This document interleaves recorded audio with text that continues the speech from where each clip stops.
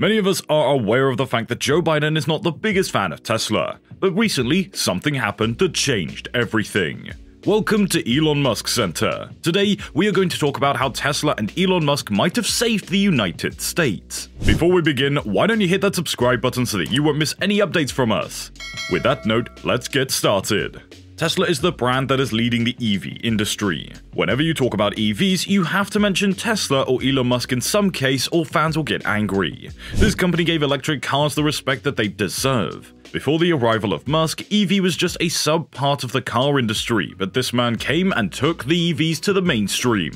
It won't be outrageous to say that Tesla is responsible for the rise of EVs. If you're a new company, then you get compared to Tesla. Tesla is like the Goku of EVs. Everyone asks whether they can beat Tesla. New companies also try and live up to the standards that Tesla has already set. They also try to walk in Tesla's footsteps. They're creating most of the elements in-house and releasing expensive cars first. These are the tactics that they learned from Tesla. You know your company is the best when your car gets 1 million pre-orders even after thousands of delays. We all know the Cybertruck has been delayed for years now, and it's still one of the most anticipated and awaited vehicles. It doesn't even look that extraordinary, but still people are crazy about it. Tesla is also one of the leading contenders in the battery industry. The new 4680 battery is something that has a capability of revolutionizing the industry. This battery can last longer and charge up quicker. It's also cheaper than others. And if we talk about SpaceX, it's a company working on making space travel cheaper and safer for everyone. With the new Starship, they are far ahead of the competition. It's the only company that NASA trusts with sending the astronauts to space. When you're an American company which is doing exceptionally well and providing countless numbers of jobs for the country, then it doesn't make sense for the president to hate you. This guy did everything that was basically impossible. He made a rocket that was cheaper than everyone else and gave it to NASA. He made electric cars that are cheaper than the regular gas car when you comprehend the gas prices. Then he made a network so you can charge this thing wherever you go. Basically impossible. A guy who is trying to change the American lifestyle. Then, when the leader of the country hates you, it comes like a bummer. Maybe Biden doesn't like the change. But that's not the case, I suppose. So why? In an interview, Elon Musk went a little overboard and used the Sleepy Joe slang. Sleepy Joe is a slang that was used by Donald Trump during the campaign. By this, he meant that Joe Biden is suffering from the cognitive decline of his mental ability. So, from where does this all start? It started in the month of October of 2021. In this, some auto executives were invited to the White House to discuss about increasing the production of electric vehicles in the country. Officials from Ford, General Motors, and Stellantis were all invited. Surprisingly, there was no invitation that was sent to Tesla. It's like hosting the family dinner and not inviting your dad. But of course, this is only true if your family's not separated, and now if I think about this joke, it sounds a bit inappropriate. But now, because I've recorded it, I'm not taking it back. Anyway, getting back on topic, it sounds so stupid as Tesla is the largest EV maker. It could happen because Tesla's factory workforce is not unionized, and if we talk about Biden, he is a big supporter of unions. Maybe that's the reason why he didn't think it would be essential to invite Tesla to the meeting. Goddamn politics. Elon Musk felt the same way as any human being would feel after such an incident. He felt hurt. In an interview with Kara Swisher, Elon Musk went ahead and told her that the Biden administration is not so friendly and the union plays a significant role in the administration. After listening to his comment, Cindy Estrada, the vice president of the Auto Worker Union, tweeted against Elon. She said, quote, "He needs to stop whining and just admit that workers should not punch out democracy when they punch into work. Good leaders aren't afraid of smart workers, but embrace them." End quote. Well, I personally have nothing against this lady, but still, she was the prime target of FBI investigation for inter-union corruption back in 2017. Now, I'm not saying anything. You guys are brilliant on your own after all. Almost as brilliant as she is astute while using the money of people she should be helping. Getting back on topic, Elon Musk is totally against the union. This could be said as the Auto Worker Union tried a lot to unionize the workforce at the Tesla headquarters.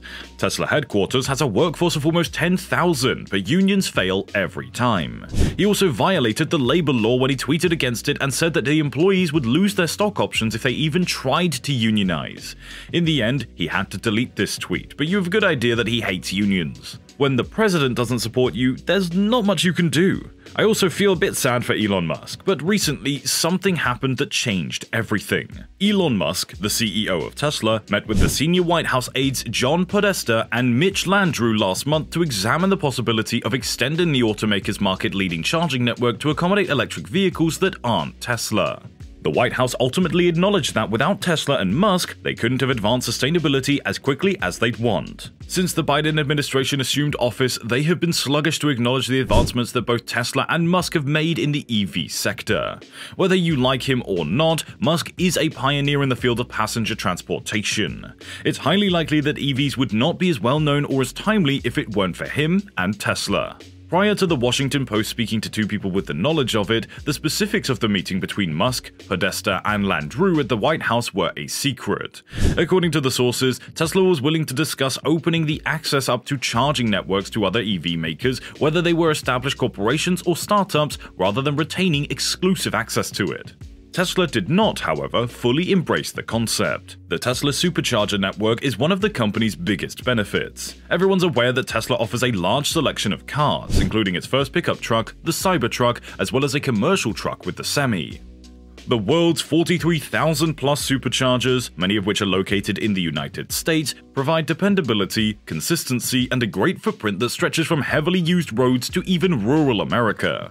Many are even located close to hotels, convenience stores, and other entertainment venues. But despite expanding its vast network of charging stations, growing production, and upending the whole automotive industry, Tesla has not received the commander-in-chief's approval.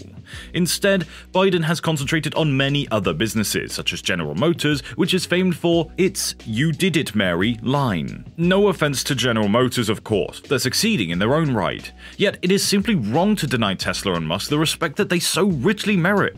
Government funding up to billions has been set aside by the White House to encourage the use of sustainability. Since most people spend some time in a vehicle during the course of the day, EVs are one of the most contributors to this endeavor. Musk has observed that the Trump House has not particularly enjoyed mentioning him or Tesla. Likewise, his staunchest backers. But the Biden administration is at its limit. It's time to swallow the administration's arrogance and simply ask Tesla if they would consider it, given Tesla's significant contributions to the EV infrastructure and its plan to build 500,000 new EV charging stations in the US market. The moment has come and the ball is now in Tesla's court. Next, according to a statement made by the White House the previous year, Tesla would start producing new supercharger equipment that would permit non-Tesla EV users in North America to utilize Tesla superchargers. And finally, earlier this year, Tesla's smartphone app revealed information about what it terms the Magic Dock. This demonstrated the prospective addition of a CCS-compatible connector to supercharger heaps, allowing for the charging of additional EVs. It is a significant choice since $7.5 billion is at stake, money that Tesla might use to improve its own charging infrastructure. Yet, in order to be eligible, the business must make it possible for other EVs to charge at its superchargers. And this was all for today. Do let us know what your thoughts are on this topic down in the comment section below. Thank you for joining us, and I'll see you in the next one. Bye bye.